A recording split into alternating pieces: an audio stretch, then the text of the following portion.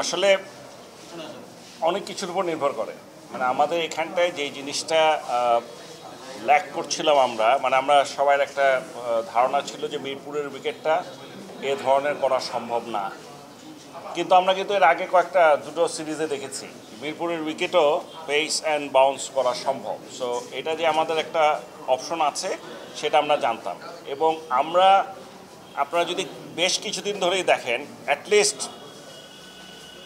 6-7 মাস ধরে আমরা কিন্তু স্পোর্টিং উইকেটে খেলারই চেষ্টা করছি সবার সাথে আমরা স্পোর্টিং উইকেটই খেলার চেষ্টা করছি, এবং সেইটারই ধারাবাহিকতায় এই টেস্ট ম্যাচও আমরা করেছি, এবং আমার মনে হয় এখন থেকে আমরা স্পোর্টিং উইকেটে খেলার জন্যই আগ্রহী। কারণ আপনারা দেখেন আমরা সিলেটে যাচ্ছি, আমরা সিলেটে খেলা নেওয়ার কিন্তু কথা না সহজে, কিন্তু আমরা খেলছি, আমরা বাইরে খেলতে চিটাগংয়ে আছে, চিটাগংয়েও আমরা চেষ্টা করছি ওই উইকেটটাকেও কীভাবে আরও স্পোর্টিং উইকেট করা যায়। সো একদিক দিয়ে ভালো যে আমরা খুশি যে আমরা স্পোর্টিং উইকেটেও ভালো খেলতে পারি, দিস ইজ নাম্বার 1। নাম্বার 2, আগে একটা সমস্যা ছিল আমাদের সমস্যা ছিল যে আমাদের মেজর হাতিয়ারই ছিল স্পিন, পেসে আমরা উইক ছিলাম, কিন্তু এখন কিন্তু আমাকে যদি বলেন আমার মনে হয় আমাদের পেস মাচ বেটার দেন আমাদের স্পিন, মানে আমাদের pace attack is much better, এবং সেই জন্য আস্তে আস্তে এই চেঞ্জগুলো আসতেই হবে, না এসে উপায় নেই, কারণ এটা ন্যাচারাল প্রসেস। এই তিনটার সঙ্গে হোমে আমাদের ম্যাচ আছে, সেই তিনটাতেও কি মানে এই ধরনের উইকেটই আপনার মতামত? মানে স্পোর্টিং উইকেট হবে এটুকু আমি শিওর, এখন এক্স্যাক্টলি কীরকম হবে আমি জানি না। ইন্ডিয়ার সাথে আমরা যে উইকেটে খেলেছি ওটাও স্পোর্টিং উইকেট ছিল। সো আমি বলতে চাচ্ছি আমরা বাইরে গিয়ে যখন নাকি অস্ট্রেলিয়া বা নিউজিল্যান্ডের সাথে বাইরের যে ম্যাচগুলো খেললাম, সিলেটে খুব সম্ভব। কার সাথে লাস্ট খেললাম T20টা? না, এখানে বাংলাদেশে আমরা ইংল্যান্ডের সাথে খেললাম, ইংল্যান্ডের সাথে সেটাও আমরা স্পোর্টিং উইকেটে খেলেছি। আমি বলতে চাচ্ছি যে এইটা নির্ভর করে, আমাদের ইচ্ছাটা হচ্ছে আমরা এখন স্পোর্টিং উইকেটে খেলবো, তবে এটাও ঠিক বলে নিচ্ছি যে হোম গ্রাউন্ড অ্যাডভান্টেজ সব দেশ নাই, আমরাও নিব। যদি আমাদের কোনো ওরকম স্ট্র্যাটেজি থাকে ডেফিনেটলি উই ক্যান চেঞ্জ। আমরা আজকে খেলা নিয়ে কথা বলি। আমি 2-3টা কোশ্চেন পরপর করি, সেটা হচ্ছে যে থার্ড ডে যখন শেষ হলো, আপনারা যারা বোর্ডের সংশ্লিষ্ট আছেন, আপনাদের মনে কি এরকম কোনো চিন্তা ছিল যে 500 রানে বাংলাদেশ জিতবে, এরকম কোনো চিন্তা করেছিল কি বাই এনি পয়েন্ট? এইটা আসলে বলা কঠিন, তবে আমি আপনাকে একটা কথা বলি, এটার মধ্যে মিশ্র ছিল। যেমন ধরেন আমার আজকে একটা খুব জরুরি প্রোগ্রাম ছিল, ওই প্রোগ্রামটা আমি শিফট করে আগামীকাল নিয়েছি। এই কারণে নিয়েছি কারণ প্রথম যখন খেলা শুরু হয়েছিল আমি ভেবেছিলাম যে হয়তো এটা 5th ডেতে যাবে, কিন্তু আমি গত পরশুদিন রাত্রেই, দ্যাট মিনস সেকেন্ড ডে শেষেই আই হ্যাভ ডিসাইডেড যে না, এটা শেষ হয়ে যাবে। সেই জন্য আমার প্রোগ্রামটাই আমি ক্যান্সেল করে দিই, ক্যান্সেল করে এটাকে পরের দিন নিই, রোববার। সো রোববারে নেওয়ার পরেও আমি কিন্তু আজকে আসতে দেরি করেছি, আপনারা একটু খেয়াল করেছেন কিনা জানি না, আমি কিন্তু একটু দেরি করে এসেছি, কারণ আমার ধারণা ছিল আফটার লাঞ্চ শেষ হবে, কিন্তু আবার অনেকে আমাকে কালকে বলছিল সকালবেলাই শেষ হয়ে যাবে, আপনি একটু তাড়াতাড়ি এসেছেন। সো আসলে এটা একটা মিশ্র প্রতিক্রিয়া, ডেফিনেটলি বলা মুশকিল ক্রিকেটে, তবে আজকের মধ্যে শেষ হবে এটা বোঝা যাচ্ছিল, বিশেষ করে কালকে যখন 2টো উইকেট পেয়ে গিয়েছি তখন এটা আরও অনেক ইজি হয়ে গেছে। আমাদের যারা আপকামিং প্লেয়ার যারা 3, 4 বা 7 বছর ধরে খেলছেন, I can name some players, Miraj, শান্ত, কিংবা ধরেন যে রিসেন্ট টাইমে যারা তৌহিদ বা জাকির অনেকদিন পর থেকে ব্যাক করে, অনেক আগে, এদেরকে বাংলাদেশ ক্রিকেটের team management, national team management লম্বা সময় ধরে ব্যাক করছে, ধরেন অপারেশনস চেয়ারম্যান, সিলেক্টার্স। এটা থেকে কি আপনি আমাদের এটা বলতে পারেন যে বাংলাদেশ টিমটাকে যে ট্র্যাকে আপনি দেখতে চান global, actually we are heading towards that track? না, এখানে বেসিক্যালি জিনিস ছিল দুটো। ফার্স্ট, 3টা ফরম্যাটের 3 রকমের খেলা। সো আমাদের সবসময় একটা মানে আমি সবসময় বলে আসছি যে আমাদের আসলে একটা আলাদা সেট অফ টিম যদি করতে পারতাম, যেটা নাকি বড় বড় দেশগুলোতে ভালো ভালো যারা খেলে টপ কান্ট্রিজগুলো আছে তাদের কিন্তু আলাদা আলাদা প্লেয়ার আছে, টিম আছে। আমাদের আগে এই অপশনটা ছিল না, কিন্তু এখন কিন্তু আমাদের এই অপশনটা আছে। এখন এই অপশনটা দেখেন, সবচেয়ে বড় কথা চিন্তা করে দেখেন, তামিম সাকিব নাই, কিন্তু আমরা কি অভাবটা বুঝতে পেরেছি? তেমন এরা কিন্তু খারাপ খেলে না, একদমই না। খুবই ভালো খেলেছে। সো আমি বলতে চাচ্ছি তার মানে আমাদের অপশন ইজ দেয়ার, কিন্তু এরা যে তামিম সাকিব হয়ে যাবে সেটা বলছি না, কিন্তু মানে ওরা সবাই তামিম সাকিব হয়ে গেছে বা ওদের মতো প্লেয়ার সেটা বলার প্রশ্নই ওঠে না, কিন্তু আমি বলতে চাচ্ছি যে উই হ্যাভ অপশনস। সবচেয়ে ভালো লেগেছে যে জিনিসটা যে ডিফিকাল্ট সিচুয়েশনগুলোতে, যেমন ধরেন জয় হঠাৎ করে শুনলো ওকে খেলতে হবে, জাকির ইন্ডিয়ার সাথে হঠাৎ করে শুনলো ওকে খেলতে হবে, তাও ইন্ডিয়ার মতো অপোনেন্টের সাথে, মানে আপনার এটা দেখতে হবে জয় বাইরে খুব সম্ভব সাউথ আফ্রিকা, হঠাৎ করে খেলতে হবে। এই সমস্ত জায়গায় নতুন একটা ছেলে গিয়ে তারা যে পারফর্ম করছে তার জন্য যে মেন্টাল স্ট্রেংথটা দরকার, সাহসটা দরকার, এটা ওদের আছে। কারণ টেকনিক ভালো না হলে, ভালো প্লেয়ার না হলে তো এই জায়গায় আসতোই না, কিন্তু তারপরও একটা বড় ম্যাচে খেলার জন্য যে মেন্টালিটি, সাহস দরকার, সেটা ওরা দেখিয়েছে। এবং এই টেস্ট ম্যাচেও আমরা দেখেছি যে বিশেষ করে আমাকে যদি বলেন আপনি, শান্ত অনেকদিন ধরে খেলছে, ওর মধ্যে ডেফিনেটলি সবাই বলতো যে ওর মধ্যে কোয়ালিটি আছে, ও ডেফিনেটলি আমাদের ভালো প্লেয়ার, এবং সেটা এখনও প্রুভ করেছে যে ও আমাদের ভালো প্লেয়ার। এবং এরপরে আপনি আসেন তৌহিদ হৃদয় has also perform, Zakir has perform, Mahmudul Hasan Joy has perform, মানে ওরা যে করতে পারে এই প্রমাণটা তারা দিয়েছে। এখন তো এটা এক্সপিরিয়েন্সের ব্যাপার। এখন ধরেন একটা ম্যাচ খেললো, আবার 2 বছর পর আরেকটা ম্যাচ খেলবে, সেটা যে করতেই পারবে এমন বলা মুশকিল। ম্যাচ প্র্যাকটিসে থাকতে হয়, বিশেষ করে এই বিশ্বের সব নাম করা বোলারদের ফেস করা, এইটার যদি এক্সপিরিয়েন্স না হয় তাহলে কিন্তু আপনার উপর উঠতে পারবে না তাদেরকে। কাজেই সেই জন্য আমি বলবো সেদিক দিয়ে আমাদের এখন বেশ কিছু অপরচুনিটি আছে, টিমগুলোকে আমাদের আলাদা করতে চেষ্টা করছি। আমরা এখন বেশ কিছু প্লেয়ারকে আলাদা করার চেষ্টা করছি। আপনারা চিন্তা করে দেখেন, আগে সে আমাদের মুস্তাফিজ এখন টেস্ট খেলে না, হাসান মাহমুদকেও আমরা এখনও নামাইনি, টেস্টের জন্য রাখিনি। তো আমি বলতে চাচ্ছি এরকম করে ব্যাটিংয়েও যদি আপনি দেখেন, আমরা মমিনুলকে টেস্ট খেলাই, এখন হয়তো আমাদের এখানে টেস্টে আমাদের আরও 2-1জনকে আমরা সিলেক্ট করার মতো একটা অবস্থানে এসেছি, যাদেরকে দিয়ে আমরা কন্টিনিউয়াস টেস্ট খেলাবো। এমন না যে হঠাৎ করে একজন ইনজুর্ড হলে তুমি আসবা না, তুমি রেগুলার বোলারদেরকে আমরা রোটেট করতে পারবো। সো আমি বলছি যে এই অপশনসগুলো এখন আমাদের মধ্যে এসছে, এইটা আমি মনে করি আমাদের জন্য খুব একটা ভালো সময়। এবং আমি মনে প্রাণে বিশ্বাস করি আমাদের ওডিআই টিমটা ভালো, কিন্তু আপনাদেরকে আমি এর আগেও 2বার বলেছিলাম, আমার মনে হয় আমাদের টি-20 টিম আরও ভালো করবে। এবং এই সামনেই আমি বলছি না যে অদূর ভবিষ্যতে টি-20 টিমটা অসম্ভব ভালো। এবং এখন মনে হচ্ছে যে আস্তে আস্তে আমাদের টেস্ট টিমটাও ভালো হয়ে যাবে, খুব বেশি সময় লাগবে না, কারণ আমাদের অপশন আছে ওদেরকে খেলার সুযোগটা করে দিতে হবে। ঠিক আছে, এবার নগদ দিয়ে মোবাইল রিচার্জও জিতে নিতে পারেন BMW গাড়ি।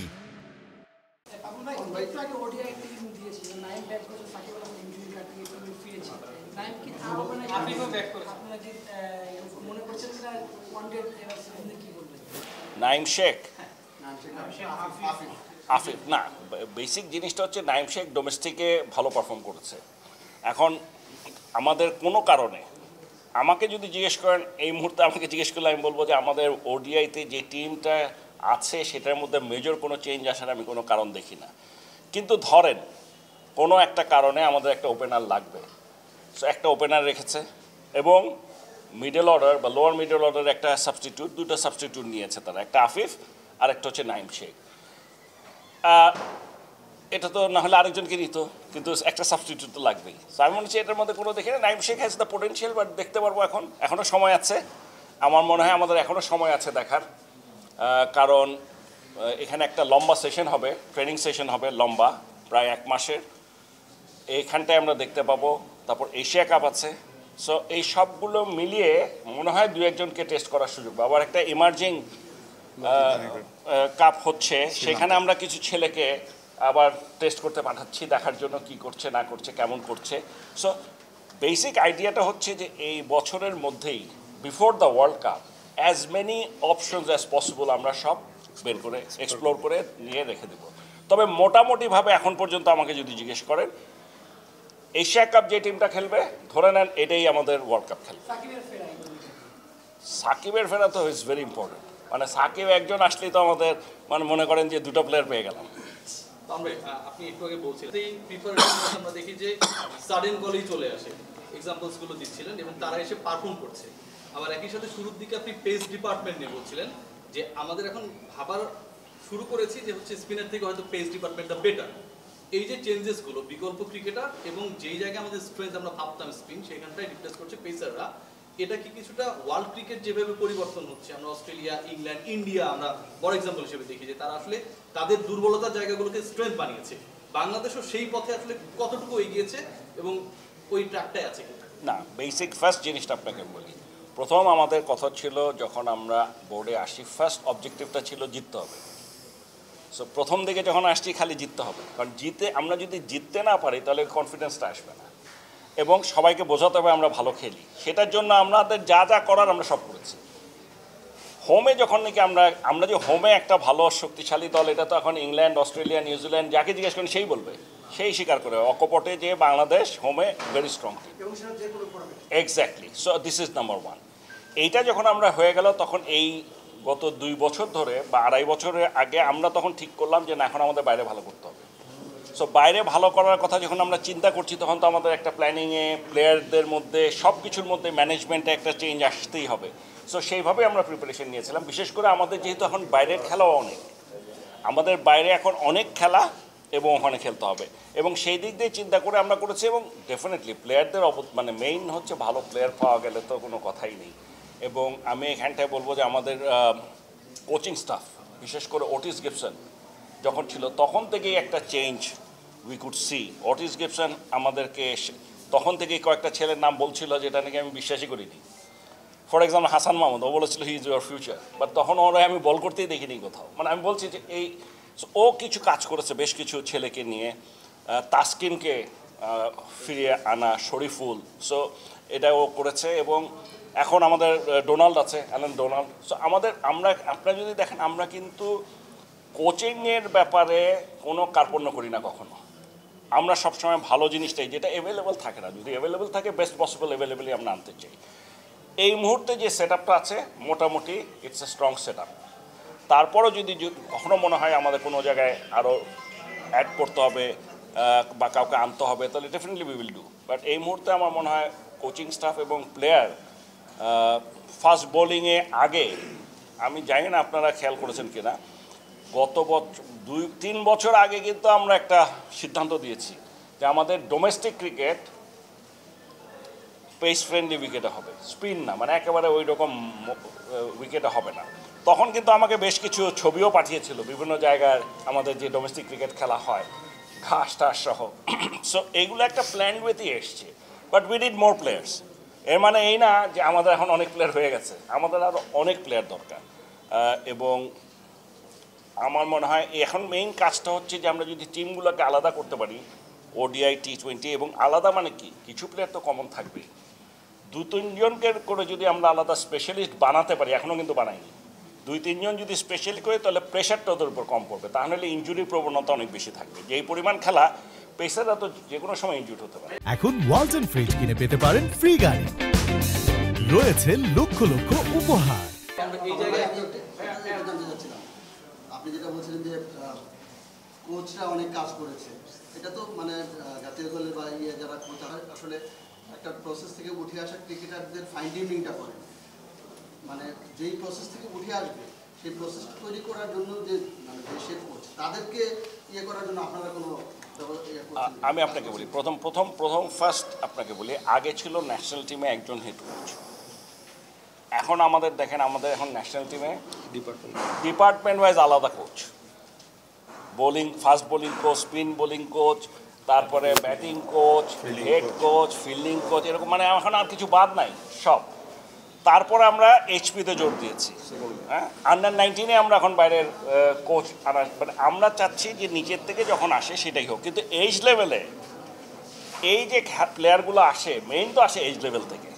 এইজ লেভেলে ডেফিনেটলি যা আসছে এটা পুরোটাই আমাদের দেশীয় যারা কোচিং স্টাফ আছে তাদের অবদান, এবং এইটা নিয়ে অলরেডি আমরা আইসিসির সাথে কথা বলছি যে এদেরকে আরও ডেভেলপ করার জন্য এদের ট্রেনিংয়ের কোনো ব্যবস্থা করা যায় কিনা সেই ব্যাপারে কথা বলছি, যে আমাদের লোকাল কোচিং স্টাফকে, এবং লোকাল কোচ আছে, আন্ডার-19 এইচপিতে তো আছেই। তাই আমি বলছি যে আমরা সবাইকে নিয়েই একটা আম্পায়ার এবং কোচ, এই প্লাস কিউরেটর, এদের ডেভেলপমেন্ট প্রোগ্রাম নিয়ে এখন বেশি চিন্তাভাবনা করছি।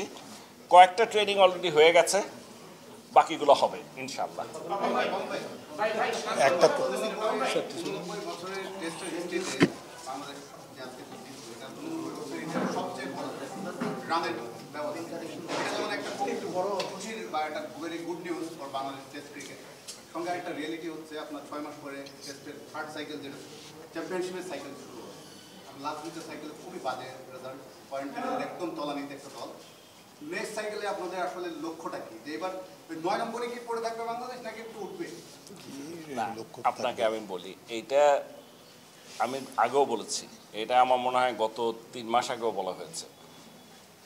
আমাদের মেজর কনসেন্ট্রেশন সবসময় ছিল ওডিআই, তারপর আমরা গত বছর উই শিফটেড টু T20 এবং আপনাদেরকে এটাও বলেছি যে আর 1 বছরের মধ্যে আমি মনে প্রাণে বিশ্বাস করি যে টেস্ট দলটাও ভালো হবে। এখনই টেস্ট দল ভালো হয়ে গেছে এটা বোঝার কোনো উপায় নেই, কারণ এখানটা একটা জিনিস আমাদের মনে রাখতে হবে, আমাদের যেমন তামিম সাকিব নাই, ওদেরও মেইন বোলার 3টা নাই। সো এটা তো আমাদের মাথায় রাখতে হবে। সো আমি বলছি যে এটা হলো বাস্তবতা। ওদের ব্যাটিং লাইন ঠিক আছে, আমি বলবো আমাদের বোলাররা অসাধারণ বোলিং করেছে। So I am happy with the bowling side. Batting side আমরা খুব খুশি, কিন্তু ওই সমস্ত কোয়ালিটি বোলারদের ফেস করে যদি করতে পারি তাহলে বলতে পারবো, সেটা এখনও দেখার সুযোগ হয়নি।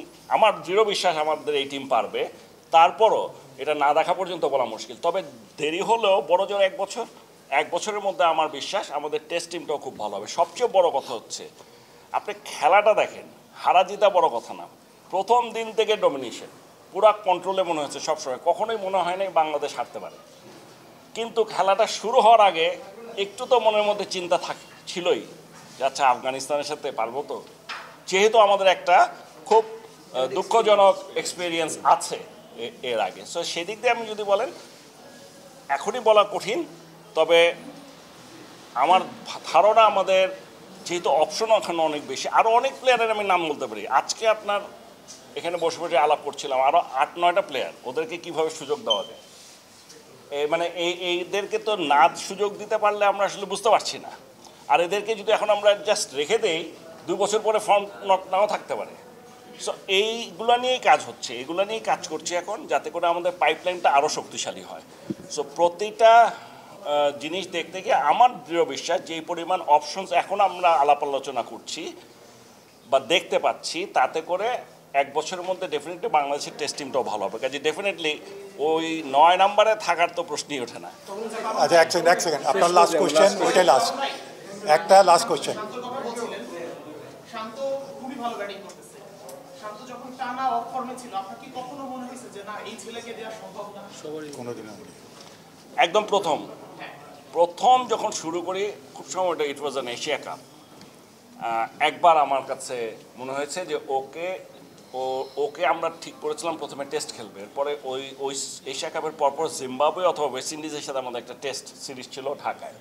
সো ওকে আমরা নামাবো ঠিক করেছিলাম, আমরা ওটাতে শুরু করব।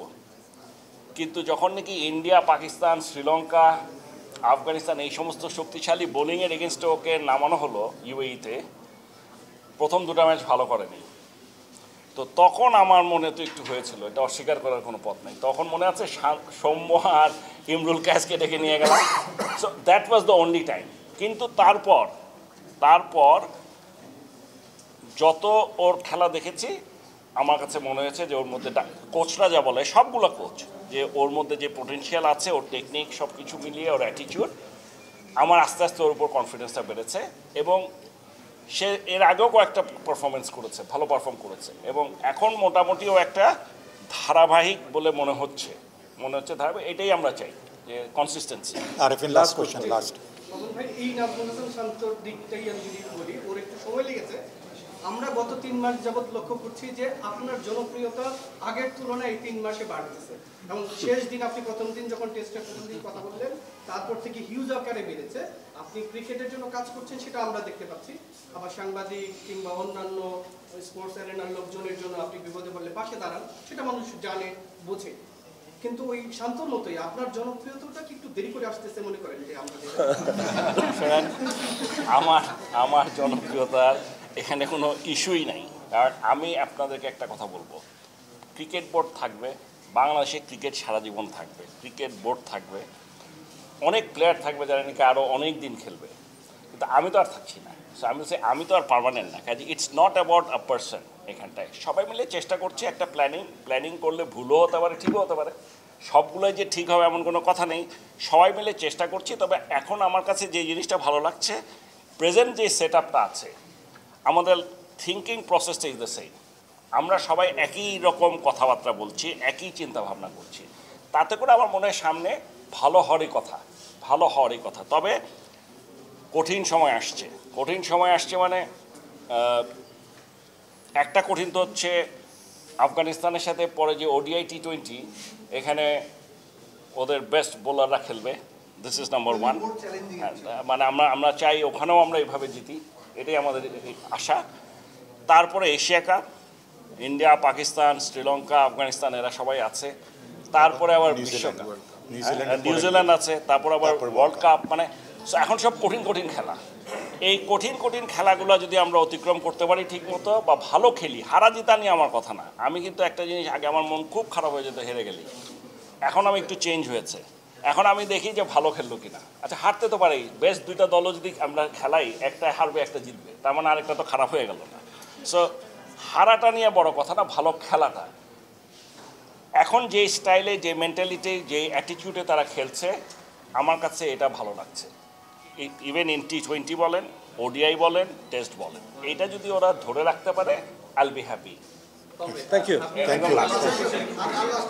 আপনি তো মেক্সিকোর একজন মানে টপ লেভেলের আমি এমপ্লয়ি বলবো, ঠিক আছে? আবার আপনি সংসদ সদস্য, আপনি আবার ইন্টারেস্টিংলি ওষুধ শিল্প সমিতির সাথে আপনি রয়েছেন।